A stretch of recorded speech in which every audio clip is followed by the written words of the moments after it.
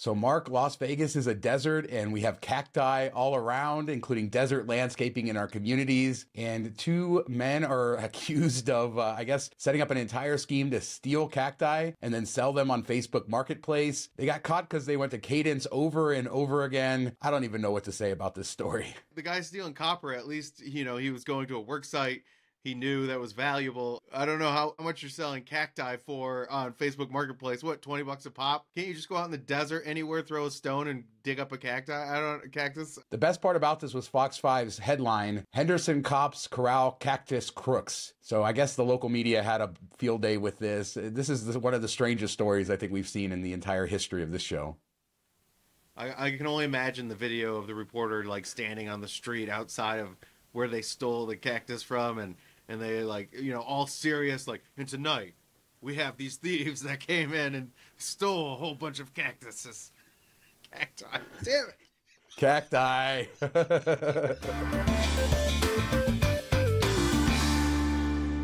There's some good news this week for people who love diamond status at Caesars and the way to get it through Founderscard. Founderscard announced that they have come into a new contract with Caesars at least through 2025. So this year, Founderscard members, including new members, because some had already been matched, will get diamond status. One of the new things about diamond status is that you have to earn 100 tier credits, apparently, to get the celebration dinner, I believe. So Founderscard saying that it doesn't include things that require tier credits like the Atlantis thing and the celebration dinner. And then if you go in the terms, Caesars says you need 100 tier credits, which isn't too bad. Most people should be able to earn that. So I don't think that's too much. So good news overall. Yeah, it's good to see it back. And I know that everybody was kind of stressing about this. And I think that's the same setup if you earn it through the Wyndham business card and do the match that way. I think you still need to earn the 100 tier credits before you get the $100 dinner, which is basically what everybody wants. The Atlantis thing is, somewhat useful, but I don't think as many people take advantage of it as they do the free dinner. So that's it's good to see. I still don't know if I'd pay $400 to get a $100 dinner for the card, but if you can find some other uses for Founders Card, or you get one of those limited time offers where it's like $200 or $150, maybe it makes more sense then. Yeah, I totally agree. The Wyndham Business Earner Card is certainly the better way to go, but it's good for people with Founders Card. And the Atlantis thing now, I think, requires 10,000 tier credits to get, but in the past, they haven't always enforced that. So who knows? Because basically you're calling Atlantis, but I've done that a couple times in the past, and no rush to go back there. Based on my previous experiences. You should talk about your stay there. No, you can read the article about it. It was pretty horrible, but that was a few years ago. Who knows if they've fixed it up since then. Yeah, and hopefully they did. I think they have new owners now. Atlantis is a cool place, over the top, a lot of good stuff, but my last experience there was nightmarish, to say the least, and I'll put a link in the description. People can read the article where I was accused of causing a flood of the entire tower and all kinds of other fun stuff. What a great memory that was. Early 2020, right before the pandemic. One of my last travel experiences in Atlantis, but I did 2 trips there through Caesars Diamond, and it was a good benefit and certainly saved me a lot of money, gave me a chance to experience it, and glad for that. So on social media this week, Main Street Station tweeted out the picture of their secret elevator. It's not really secret, right? It's right off of Main Street near that entrance, but a lot of people don't know if you go upstairs, there is Winston Churchill's snooker table, and that property has the old slots, a lot of stained glass, a lot of historical stuff. So I thought this would be a good, reason to talk about it again. We've talked on the show before. And of course, my favorite thing, peeing on the Berlin Wall. Yeah, it's like the most eclectic, random compilation of stuff that you wouldn't expect in a casino, much less a Vegas casino. It doesn't really make any rhyme or reason how they put these things together, but it's kind of cool to check out, and it's free. So just head up there and take a look. And you do love yourself some Berlin Wall. Who knows why it's behind a urinal, but it is. And a little tip, if the bathroom's empty, an attendant will escort females in there to see it. I wish that they would have been more, equal in putting it in both places, putting a piece in the female bathroom as well, but they didn't. And I will say that this is a big litmus test for me if you're a cool person or not. I once brought somebody to Main Street Station and showed them all this cool stuff, and they were not impressed, and I never talked to them again. I'm sorry, but I'm just thinking this when you're talking about the women's bathroom, the way the body anatomy works. I don't think women could see the Berlin Wall while they're peeing, so it wouldn't have the same effect. Yeah, but they could at least have a piece of it. Come on, equality here. But seriously, Mark, if people aren't impressed by not just the Berlin Wall, but just some of the cool things there and how unique this place is, then they don't appreciate Vegas for what it is. And that's just my opinion. I like Main Street Station. I've liked it for a long time. I didn't know, and I saw this in the Twitter thread, that there used to be a spiral staircase that went up to the top before Boyd Gaming owned it. And that would have been even cooler.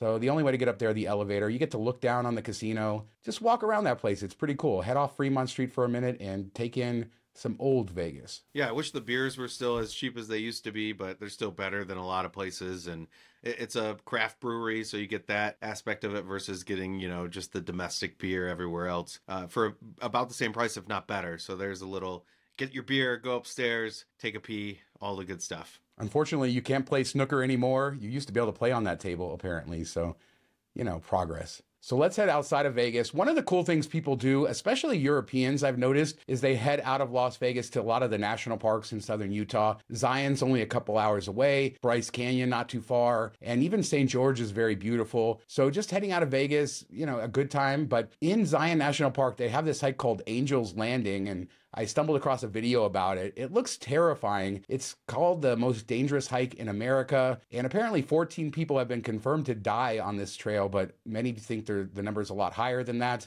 It looks stunning. It looks beautiful. And I have no interest in doing it. Yeah, the last bit of the trail, they put in chains and stuff because people were having issues with it. It gets really tight, just a couple feet across, and you got cliffs on both sides. I definitely wouldn't want to do it. And there's even been kids that have fallen, 13, 14-year-old kids have fallen off of this. So I don't know. You now need a pass, which is good, I guess. I still feel like there should be some type of test or something in climbing ability. But even if you are a good hiker, you never know. You can slip at any time. And we both have a friend that fell down a mountain in Hawaii, so this kind of hits home a little bit harder than it would otherwise. Luckily, he survived without anything major happening. 1,000-foot fall. I don't know how he did it, but I don't even think he knows how he did it. But a crazy story. We'll put a link to that, too. Yeah, Mark and I did an episode of the Miles to Memories podcast talking to our friend Ian. And in fact, he's the one who sent me the video of this hike because he had done it. The hike in Zion is 1,500-foot elevation change from the bottom to the top. But just a reminder, Zion beautiful, Southern Utah beautiful. If you're looking for things to do, you've been to Vegas a lot of times, rent a car for the day, head out there,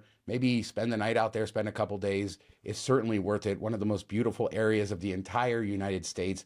And each national park has different scenery and things to do. And I just wanted to highlight that. And let me know if you did the hike. Let us know in the comments. I'm sure people who have watched this show have done that hike. Is it worth it? Let us know. A lot of people don't realize how close Vegas is to so many national parks in different states, multiple states and all that stuff. Plus, Red Rock and all the things that the Nevada area has to offer. It really is a hiker's paradise if you want to go out and get away from the strip for a bit. As a reminder, we have our Patreon. $5 a month gets you access to our weekly after show. Lots of fun talking about Vegas, lots of behind the channel, all of that good stuff. Patreon.com/MTM Vegas. Thanks to everybody who supports us over there. So good trop news, Mark, as we've seen green water all over the property and it basically going to crap before it closes in a couple weeks. We talked about that. I want to bring some positivity. We had a lot of questions about the stained glass and some of the other historical elements of Tropicana and what would happen. And while we still don't know all the specifics, they did release some information that they're working with UNLV, the Neon Museum, and the Showgirl Museum to preserve some of the cool elements. So hopefully that means the stained glass ceiling will go somewhere. I would love to see it at the Neon Museum. I think that'd be a perfect home for it. Yeah, if they could put it in the lobby or something when you first walk in there, I think that would be really cool and kind of get you kicked off on the right foot and everything. And hopefully they find one of a sign that works out in the boneyard and everything like that. Neon Museum, we talked about it a lot of times, but if you haven't been, and you love Vegas history, definitely go at the dusk show when everything's all lit up. It's such a cool experience. We talked at the opening of the last show about those 3D printed vintage Vegas signs. So many people are like, just take my money. So hopefully the person who makes those, open a shop. You'll make tons of money. Everybody wants them, including me. So just a word for that. It was crazy to see how many people just absolutely want this vintage Vegas stuff. And, they can love modern Vegas, but they want that old Vegas stuff. And, part of it's nostalgia, but part of it was just so unique. All the designs, the neon. it wasn't like anything else in the world, and it still stands out, I think, in people's memories. Yeah, I think if somebody brought back a little bit of the old school signs, I think people would love it. And we talk about that all the time. I mean, we see billboards plastered everywhere and video screens and everything. It just doesn't give the same feel as, you know, blinking lights and all that stuff, even if they are a pain in the butt to maintain and probably cost a ton of money to run. I think it's worth it. So let's do a quick sports update. UNLV extended their 3-point streak now to 1,227 games, as unfortunately their season ended in the quarterfinals of the NIT tournament. Mark, don't make fun of UNLV. We know they didn't make the big show this year, but they were hoping to, you know, win the NIT or go deeper, but nobody can match that 3-point streak. No, we should start like a betting pool or something of what game it will end on. Everybody throws in $5, and whenever it does end, you get the pot. I think that'd be kind of fun. Yeah, I mean, unfortunately, I think that they're so bought into this streak now that they're just taking 3 shots all the time. And the way the game is too, you know, 3-pointers are a bigger part of it. But yeah, I think they went 0 for 9 in the first half on 3-pointers, and they keep trying. So it's going to be very difficult for them not to get this. They're going to have to complete off night, because I think the record is more important than winning, and maybe in some cases, keeping this thing going. That's kind of the downfall of something like this, is it's kind of in the focus of your mind. Like, you're not playing the game anymore. You're worried about hitting that first 3. And then once you hit the first 3, you move on, get back into your normal thing. But I'm sure it's in the back of everybody's mind, especially if it rolls into the second half, late in the second half, like the stress building. Even if you're up by like 10, do you still jack up threes? Like, it will probably get crazy at times. But 1,227 games, that's just an insane amount of games in college basketball or any sport to do something over and over. So congratulations to them on that. Hopefully a better season next year. Let's make the tournament, the big tournament. And love to hear UNLV basketball in the news. So Fontainebleau is back with another offer. This is similar to the offer that they had a couple months ago, basically saying $130 minimum cost of rooms midweek, 2-night stay minimum. They'll throw a $125 credit. When you add in the resort fees, it's about $400 total for 2 nights with the $125 credit. Not bad if you want to give a shot at the newest casino on the Strip. And the pool area is now open too, which is what I've been waiting for. So I got to head over there. It's a decent offer if you wanted to check out Fontainebleau anyway. I don't think it would get me to book it out, go out of my way. It's not like over the top amazing, so it wouldn't sway me either way. But if I was planning on staying at Fontainebleau, this is a great way to take advantage of it. And then with that $125, you can get like a breakfast for 2 people. And remember that they have that match going on still, so you can get silver status or gold status. I think silver comes with what, $100 credit for food and beverage. So depending on if you get silver or gold, you'll get a different credit. So you can get property credits there. And then people have been getting comp offers too when they match, which is pretty typical because they don't have a lot of your play information. So they're just hoping they match you from another casino. So if you have any other status with other casinos, remember that that's still going on. You should go to Fontainebleau Rewards. And even if you've signed up before, so you don't have to be a new member to get the match. They want people to come, enjoy the property, and they want to give you a little credit along the way. So thanks again to Mark for using up his credit with me last time he was in town. Yeah, if you get the credit from matching the gold, then you can have breakfast for 4 people between the 2. Exactly. It's all good. So big news in Neonopolis. Hammered Harry's is replacing Dick's Last Resort. Now, people know Dick's, it's at Excalibur. This is the place where you eat and they insult you during your meal. And Hammered Harry's apparently is the same thing. I can't really tell what the difference is.